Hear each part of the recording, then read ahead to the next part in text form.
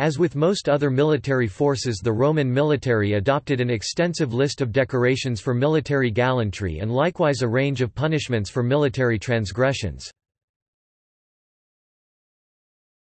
Topic: Decorations, awards and victory titles. Topic: Crowns. Grass crown, Latin, corona obsidianalis or corona graminea, was the highest and rarest of all military decorations. It was presented only to a general, commander, or officer whose action saved the legion or the entire army. Civic crown, Latin, corona civica, was a chaplet of common oak leaves woven to form a crown.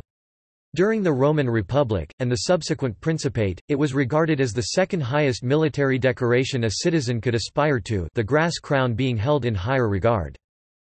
Naval crown, Latin, corona navalis, was a gold crown awarded to the first man who boarded an enemy ship during a naval engagement. In style, the crown was made of gold and surmounted with the beaks of ships. Gold crown, Latin, corona aurea, awarded to both centurions and apparently some principales, for killing an enemy in single combat and holding the ground to the end of the battle. Battlement crowns, these were made of gold and decorated with the uprights valley of an entrenchment or turrets of a city. It was awarded to the first soldier or centurion to mount the wall or palisade of an enemy town or camp. Mural crown, Latin, corona muralis, also referred to as the walled crown. This was a golden crown, or circle of gold intended to resemble a battlement, bestowed upon the first soldier who climbed the wall of a besieged city and to successfully place the standard of the attacking army upon it. Camp crown, Latin, corona valaris or corona castrensis, a golden crown which was ornamented with the palisades used in forming an entrenchment. Crown of the Preserver, awarded to those who have shielded and saved any of the citizens or allies. Polybius relates that the crown is presented by those civilians the soldier saved and adds that, "The man thus preserved also reverences his preserver as a father all through his life, and must treat him in every way like a parent." Imperial titles. Synonyms for emperor. Augustus, also Augustos or Sebastos, majestic or venerable, an honorific cognomen exclusive to the emperor. Autocrator lit. Self-ruler, Greek title equivalent to imperator, i.e. commander-in-chief. Basileus, Greek title meaning sovereign, popularly used in the East to refer to the emperor, a formal title of the Roman emperor beginning with Heraclius. Caesar, also Kaiser or Noblissimus Caesar, Caesar, or Most Noble Caesar, an honorific name later used to identify an emperor designate. Censor, a republican office with a 5-year term and one co-equal officeholder. Consul, the highest magistracy of the Roman Republic with a 1-year term and one co-equal officeholder. Dominus, Lord, or Master, an honorific title popular in the empire's middle history. Imperator, Commander, or Commander-in-Chief, a victory title taken on accession to the purple and after a major military victory, the praenomen of most Roman emperors. Imperator destinatus, destined to be emperor, heir apparent, used by Septimius Severus for Caracalla. Imperium maius, greater imperium, absolute power to a degree greater than any other, including power of enacting capital punishment. Invictus, unconquered, an honorific title. Pater Patriae, father of the fatherland, an honorific title. Pius Felix, pious and blessed, lit. Dutiful and happy, an honorific title.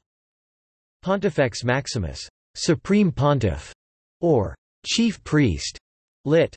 Greatest bridgemaker, a title and office of republican origin, could not be used by Christian emperors, while by that time only the Pope had a claim on the title of highest religious authority. Princeps, first citizen, or leading citizen, an honorific title denoting the status of the emperor as first among equals. Princeps iuventatus, first of youth, an honorific title awarded to a presumptive emperor designate. Princeps senatus, first man of the Senate, a republican office with a 5-year term. Tribunitia potestas, tribunician power, the powers of a tribune of the people including sacrosanctity and the veto. Victory titles. Victory titles were treated as Latin cognomina and were usually the name of the enemy defeated by the commander. Hence, names like Africanus, the African, Numiticus, the Numidian, Isauricus, the Isaurian, Creticus, the Cretan, Gothicus, the Goth, Germanicus, the German, and Parthicus, the Parthian, seemingly out of place for ardently patriotic Romans, are in fact expressions of Roman superiority over these peoples. The most famous grantee of republican victory title was Publius Cornelius Scipio, who for his great victories in the Second Punic War was awarded by the Roman Senate the title Africanus, and is thus known to history as Scipio Africanus. The practice continued in the Roman Empire, although it was subsequently amended by some Roman emperors who desired to emphasize the totality of their victories by adding Maximus, the greatest, to the victory title, e.g., Parthicus Maximus, the greatest Parthian. Topic: Decorations, medal equivalents. Polybius writes that after a battle in which some of them have distinguished themselves, the general calls an assembly of the troops, and bringing forward those whom he considers to have displayed conspicuous valor, first of all speaks in laudatory terms of the courageous deeds of each and of anything else in their previous conduct which deserves commendation. Only after this are the military decorations presented. Torque, gold necklet. Armily, gold armbands. Phalaerae, gold, silver, or bronze sculpted discs worn on the breastplate during parades. Asta pura or arrow without a head, a ceremonial silver spear awarded to the man who has wounded an enemy. The use of this decoration is not clear. A small silver replica of a standard or flag, the vexillum. A cup presented to an infantryman who has slain and stripped an enemy. Not in the normal melee of battle but voluntarily in single combat after throwing themselves into danger. Horse trappings, presented to a cavalryman, who has slain and stripped an enemy. Not in the normal melee of battle but voluntarily in single combat after throwing themselves into danger. Financial awards. Monetary bonuses. Part of the loot and spoils after a conquest including slaves. Service awards. Missio honesta – honorable discharge. Imperial parades. Ovation – a less honored form of the Roman triumph. Ovations were granted when war was not declared between enemies on the level of states, when an enemy was considered basely inferior, slaves, pirates, and when the general conflict was resolved with little to no bloodshed or danger to the army itself. Triumph, a civil ceremony and religious rite of ancient Rome, held to publicly honor the military commander dukes of a notably successful foreign war or campaign and to display the glories of Roman victory.